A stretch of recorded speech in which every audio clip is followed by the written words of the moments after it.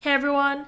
So a lot of you have been asking me, how much do solutions architects get paid at AWS, and how does that compare with other roles in other companies? In this video, I'm joined by Zaheer, the co-founder of Levels.fyi, which is a platform that helps compare career levels and salaries across different companies. Zaheer was previously a software engineer at AWS and decided to quit his job around 3 years ago to work on Levels.fyi full-time. If you're someone looking to land a job in the cloud industry, I'd highly recommend watching this video to the end, because Zaheer not only breaks down how much AWS Solutions Architects get paid, but also how to figure out how much you should get paid based on different factors like your location, your role, and years of experience. Let's get into it.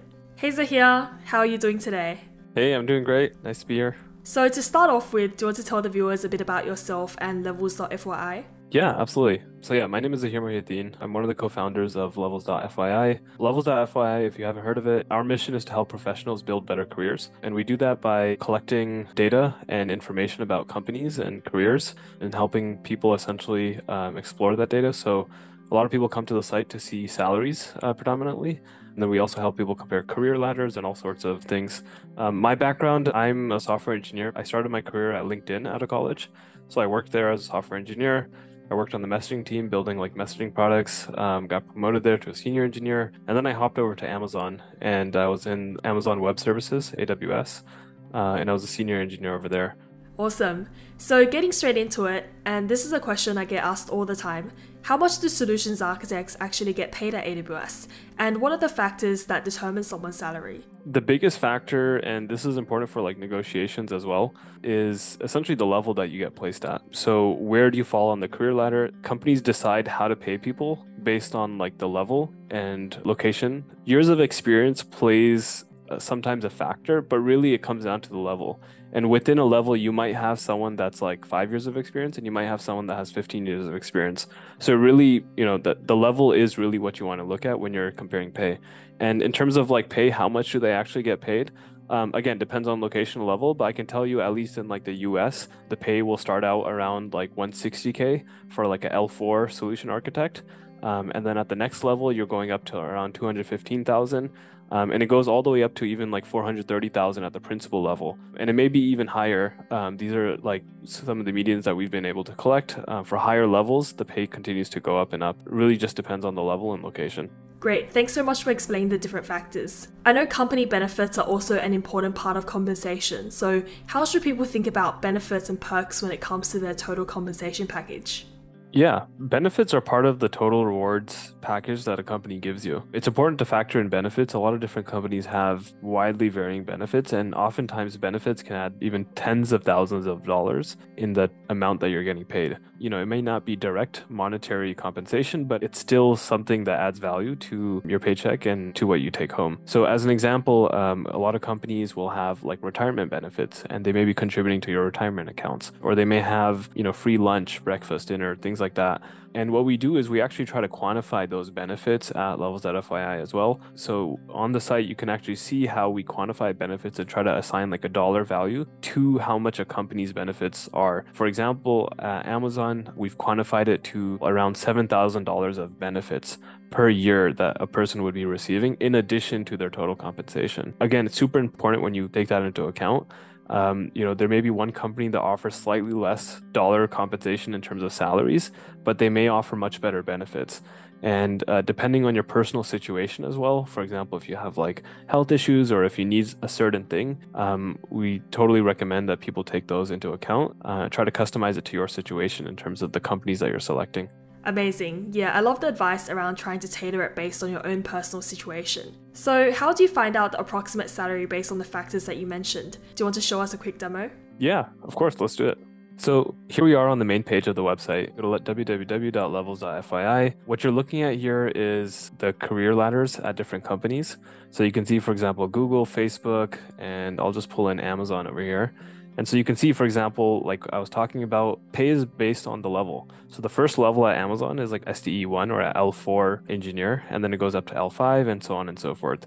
If you click, we'll show you the compensation for it. This is specifically for software development engineer. But let's say we want to see solution architect salaries. Well, you can search solution architect.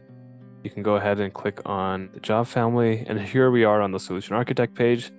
And what we're looking at now is the US median compensation for solution architects, right? This is across all companies, across all kind of data points. Let's say we want to look at the pay in Australia. Now you can see this is what the median that we have, $145,000. And then you can also see the percentiles. And now as we kind of go down here, you can see all of the different submissions that people have submitted. So it looks like someone at Amazon as a SA3, so the third level essentially, that has 16 years of experience is making $273,000. That's massive. That's great. That's awesome. And now we can click into this and see a bit more detail. So I'm here on the Amazon page. You can also get to it if you search Amazon, and I'm going to go to Solution Architect. And this page is really awesome. You can see how pay progresses across different levels. And so we can see that people are starting out at roughly like the 200-ish range, a little less than 200. And then they're moving on to 215, a little bit higher 200s. And you can see kind of like the chart, the histogram in some sense of how it goes up for each level. And it gets all the way up to like the 600s for the highest levels. And again, there's different pages for each of the different levels. So let's say we want to look at the first entry level.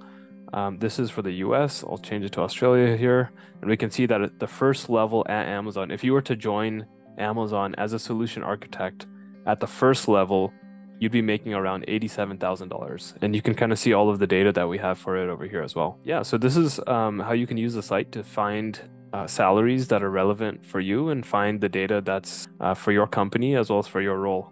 Before we continue our conversation with Zaheer, I'd like to take a moment to introduce today's video sponsor, NordPass. If you're anything like me, you probably also find it hard to remember the passwords to all the accounts you create. NordPass offers a secure password management tool, and the NordPass Business Password Manager makes it easy for you to store and manage passwords. The platform helps ease the burden of access to business accounts, making it possible for you and your team to work across devices and apps uninterrupted. As we go into the admin view, you can see that there are options to invite additional team members, observe password security, create groups, and check user activity. I've started to store my own passwords on NordPass to save me the hassle of having to press the forgot password button every time I can't remember my credentials. See NordPass Business in action now with a 3-month free trial by clicking the link in the description below and using the code TechWithLucy. Now let's get back to the video. So Zaheer, most of our viewers are probably those who are at the start of their cloud journey and looking to understand salaries better. What advice would you like to leave with them? The biggest advice I have for folks that are starting their careers is try and get an internship. Internships are the easiest way to get a full-time job. And actually, I started off my career at LinkedIn, and the way I got my job at LinkedIn is because I interned at LinkedIn when I was in college. And so, internships, the approval rating from intern to hire tends to be around like 50 to 80%.